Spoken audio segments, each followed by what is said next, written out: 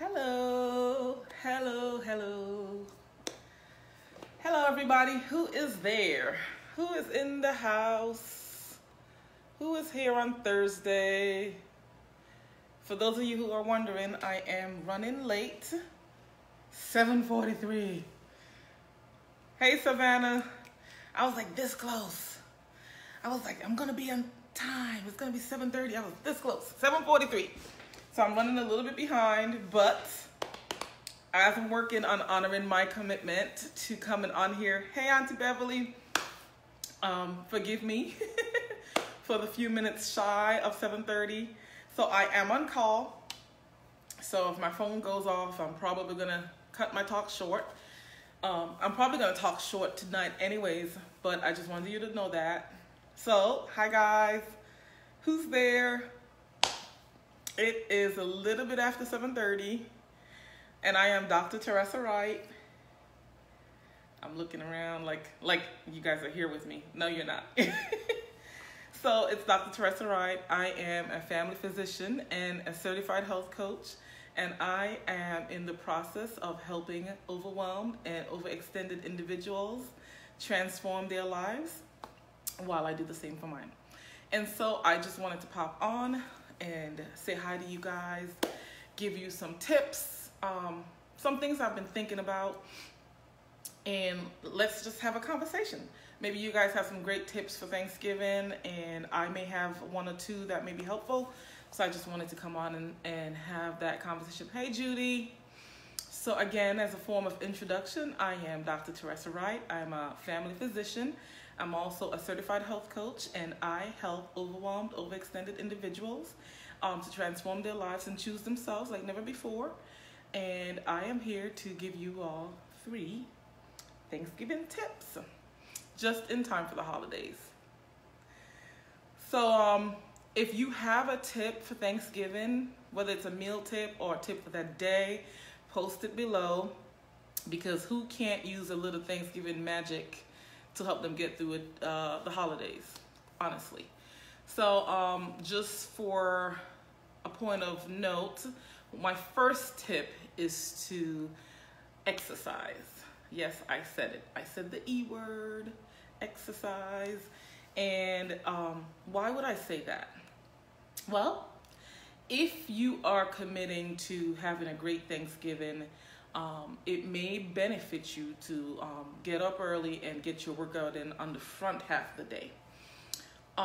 Just so that you don't wind up throwing the exercise completely out, because if you're like some families, after eating, there's more eating, and then there's socializing and talking, and then you're full and you're a little drowsy.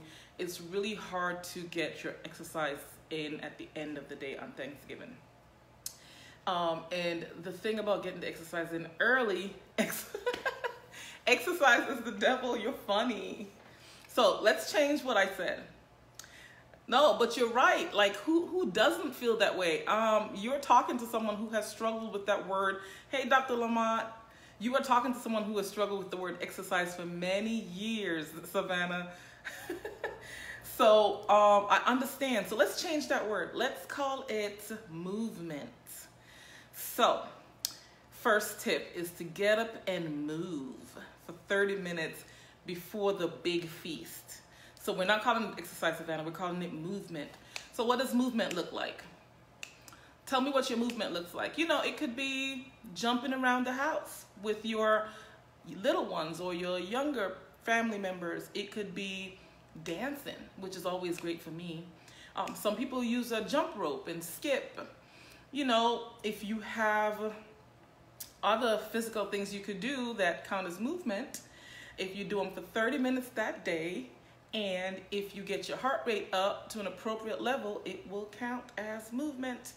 So whatever you wind up doing, whether you want to call it exercise or movement or anything else, if you commit to doing that on the day of, you're going to set yourself up to have a successful afternoon, because then you'll have less of a guilt-ridden afternoon if you're trying to indulge a little bit. And so if you're on a health journey, I don't call it diet or anything like that, because I think it is a health journey. Taking an early morning walk, that's correct. A walk is a good form of movement.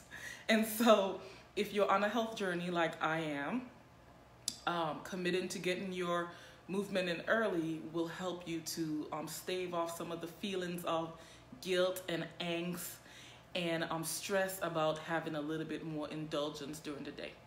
So that's tip number 1. Tip number 2, choose what you put on your plate wisely. Now, I am not the food police. Hey, Dr. Delicia, I am not the food police. I am not gonna check your plate and tell you did it wrong because it's Thanksgiving. Who cares, right?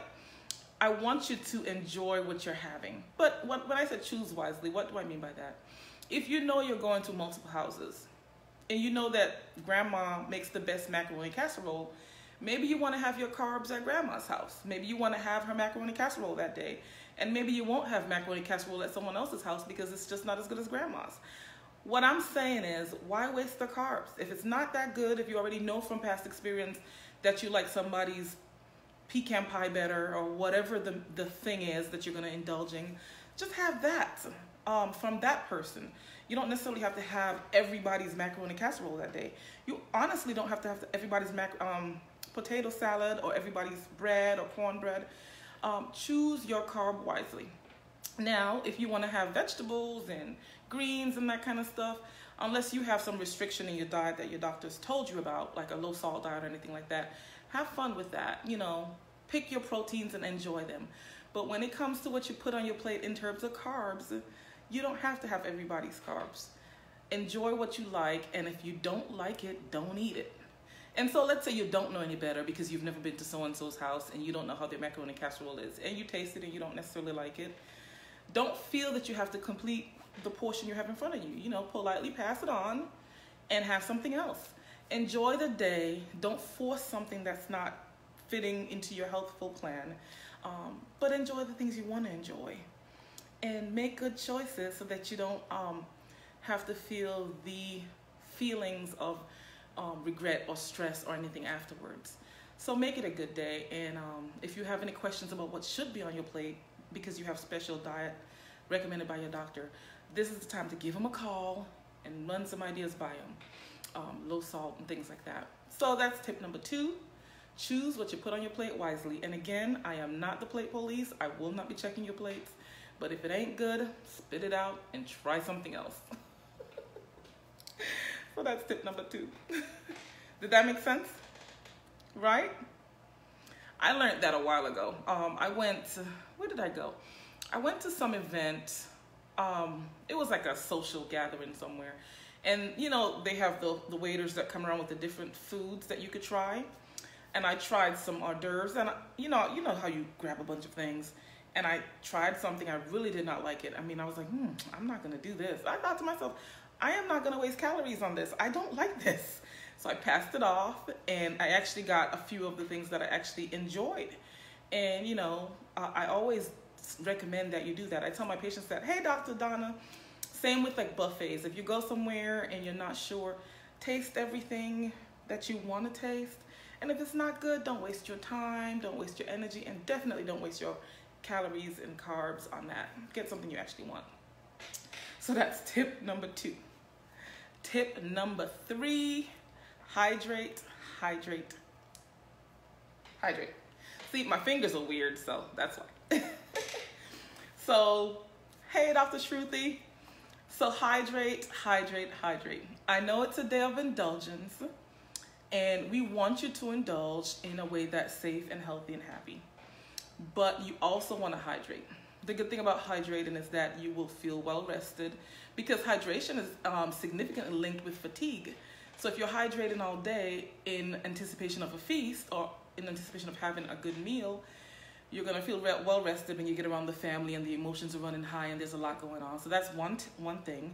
Your skin's going to be nice and glowing and dewy, and who doesn't want that on a day that's going to be filled with pictures and hugs and kisses and family? Of course you want that. And then you're going to be eating a lot of rich foods, creamy foods, salty foods, sugary foods. And so being well hydrated will stave off any, hey Tamaju, any headaches or any other symptoms that come with eating rich foods and not having the hydration. You know, sometimes your skin gets dry and dull. Your body gets achy. You may have some buildup of inflammatory things in your joints. Your joints may hurt. Yeah, definitely. Thank you, Dr. Donna. Your electrolytes may be out of balance if you hadn't been hydrating and you're indulging in rich and salty and sugary foods. Your electrolytes and things could be out of balance. And so hydrating appropriately will help keep some of those symptoms of feeling sluggish at bay. And this is a pro tip that no one ever wants to talk about because it's kind of like your bowels. So who wants to talk about bowels on Thanksgiving? But when you hydrate appropriately, once you've had all your fill and it's time to go home, your bowels will move better. Let me say that softer. Your bowels will move better. Don't tell anybody I told you that, but that's a pro tip. Hydrate, hydrate, hydrate, and you will have much easier time moving everything out and starting the following day off on the right foot.